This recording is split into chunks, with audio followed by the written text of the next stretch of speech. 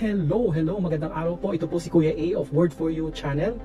At tayo po ay nalulugod na nakasama po namin kayo. At kung hindi po kayo nakaka-subscribe sa akin pong channel, please press the notification bell para po lagi po tayong updated sa mga bago and latest video na i-upload po natin. And for now, ang ating pong pag-aaralan ay napakaganda po, no? Gusto po nating makatulong sa ating mga kababayan na kung meron po kayong laptop or nasa bahay po kayo, wala po kayong ginagawa, para po ma-enhance o matuto po tayong gumamit ng software na tinatawag pong Microsoft Excel, ay magtuturo po tayo ng 36 modules para po sa Microsoft Excel for the beginners. So ito lang po ay for the beginners, yung wala po talagang alam sa Excel but alam po nila yung computer at gusto pong matuto sa Excel, ay magtuturo po tayo yung basic lamang po for the beginners. So meron po tayong 36 modules at ito pong Excel na to ay talaga po itong napaka-advantage. Ginagamit po ito ng mga large company, maging small businesses, ay ginagamit po ito para po sa pag-analyze ng data, sa pagka-trace or pagka-track ng mga records, katulad po ng mga invoices, mga tables. Yung reporting ay very advantageous pagdating sa pagre-report at paggamit po ng Excel. So kaya po ito po yung ating pong target na makatulong, na wala pong bayad ito. Tayo po yung matuturo at magbibigay po ng konting kaalaman sa mga gusto pong matuto. At meron po tayong 36 modules at bibigyan po namin kayo ng mga tasks para po ma-validate namin kung may natutunan po ba kayo. So kaya po, huwag po kayong bibitiw dito po sa ating pong pagtuturo ng Basic Excel or Microsoft Excel for the beginners. So, ngayon po bibigay ko po yung overview sa inyo. Sige po, tara, samahan niyo po kung maibigay yung overview ng ating pong mga pag-aaralan for this 36 modules na ating pong pag-aaralan dito po sa ating course. So, this is our overview or introduction po, Excel for beginners course.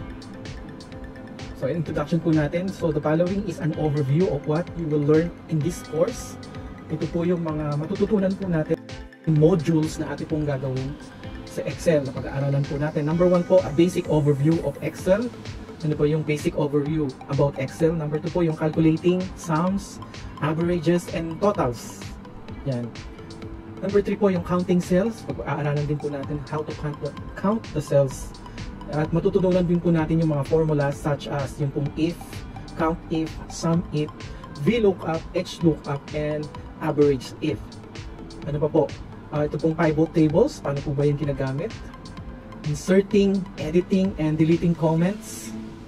Aralan din po natin yan, paano ba mag-insert or mag-edit ng mga comments. And then creating borders, paano po siya papagandahin yung borders, malaki ba o may kulay. Ayan po. And then wrapping text, pag-aralan din po natin yung pagra-wrapping ng text. Merging cells, how to merge the cells sa kabilang row or sa kabilang column, i-merge po natin. And then yung pasting, paano po mag-paste ng mga files, kasama ba yung formula o wala yung formula. Sorting ng data and converting columns to row. Yan. Then creating graphs and charts. Yan. Kailangan po yan sa mga reporting para po mabilis mabasa yung reporting. Dapat may graphs and charts. Ito po, using the dictionary and using hyperlinks. Kung meron po kayong data at gagawa ng report, papakita nyo po yung hyperlink para pag pindot po dun sa data ay lalabas po. So yan, yung pong ating pong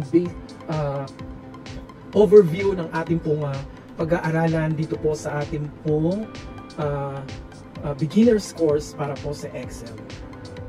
So ito po ang overview ng Excel. So makikita nyo po, meron pong file, home, insert, page layout, formulas, data, review, and view. So ito po yung home. So makikita nyo po dito yung cut, copy, format painter. And then pag binuksan nyo po ito, yan, meron pong number, yung general number, currency, accounting date, time na isi-set up nyo po bago po kayo gumamit, or yung habang gumagamit po kayo pwede nyo po i-set up. Fraction, scientific, text, special, custom. Tapos yung alignment, meron dyang horizontal, may vertical, yung wrap up text, link fit, merge ng cell, and din po yung text direction, left to right and right to left. And then meron din pong font, ayan, kung anong klaseng font, regular, italic, bold, or bold italics, and yung size. Andun po yung mga different sizes ng font and colors. Yun po yung mga different types of colors na gusto nyo pong ilagay sa font. And then yung pong effects, meron pong strike, superscript, subscript.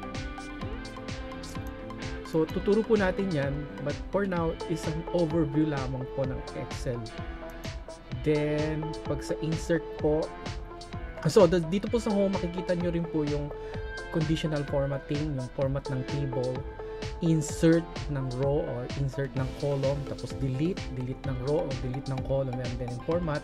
Meron, ito po yung sa auto sum, yung summation, pag pinindot nyo po yan, auto na yan. Tapos ito po yung sorting. So yan po yung overview. Sa insert naman po, pwede po kayo mag-insert sa worksheet ng pivot table, pwede tayo mag-insert ng picture or online pictures, shape, ayan po yung mga shapes, different kind of shape. Sa shape, tapos yung smart art, screenshot po na screenshot natin, pwede natin yung i-insert. Then ito rin po yung mga recommended charts and tables sa mga reporting po. Ayan, may power view, fiber chart, yung line column, win and lose, meron pong slicer, timeline, and hyperlink. Meron din po yung text box yan. And then yung paggawa po ng header and footer ay nasa insert page. Ayan, equation and symbols. Dito naman po sa isa yung page layout, makita nyo po yung different kind of colors, yung mga themes. Ayan po, may mga themes po. Tapos yung colors, font, mga effects, yan, yung pong type ng fonts na andyan din po. Margins, orientation, ano ba, portrait or landscape, yung sizes, nahandyan po yung mga sizes sa paggawa po ng Excel. Dito sa pag-print, ito po, magse-set up po kayo ng print area, pwede nyo rin pong i-clear. Breaks and background, yung background pwede nyo pong lagyan ng picture. And then yung print titles, pwede rin po dito. Tapos yung margin, dito na rin po yung header, footer, and sheet. So pwede rin po tayo maglagay ng page number dun po sa ating Excel. And then pupunta po tayo sa formulas. Nandito po yung formulas. Dito po, nandito po yung mga insert function, yan, and yung auto sum. So sa advanced Excel po, ituturo po natin yan, but for now it's an overview lamang po.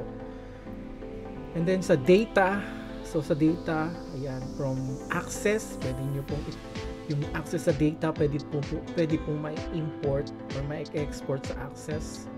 Text, from web to text or from text. And then yung existing connection, ayan, meron pong refresh all sa ginagawa po natin para mag-refresh. Then yung pong filter from A to Z o Z to A, yung sa pag-filter po ng mga tables or yung chart or yung mga data. Ayan po. Remove duplicates, andyan, kailangan din po na yan para po sa pag gumawa tayo ng maraming data, pwede pong hanapin yung mga duplicates. And then yung data validation, consolidate, at yung pag-group and ungroup and subtotal ay meron po, nandito rin po sa ating data. Review, ayan, so pagre-review yung pong spelling, ayun po, spelling, ayan yung thesaurus natin. Tapos pwede na rin i-protect, magkaroon ng password sa worksheet or sa sheet na ginagawa po natin. And then the last yung view, meron pong normal, page layout, customs, at pwede din po natin i-freeze or i-unfreeze or split yung pong worksheet na ginagawa, or switch ng windows at lagyan po ng macros. So, overview lamang po ito sa gagawin po natin beginner's course ng Excel.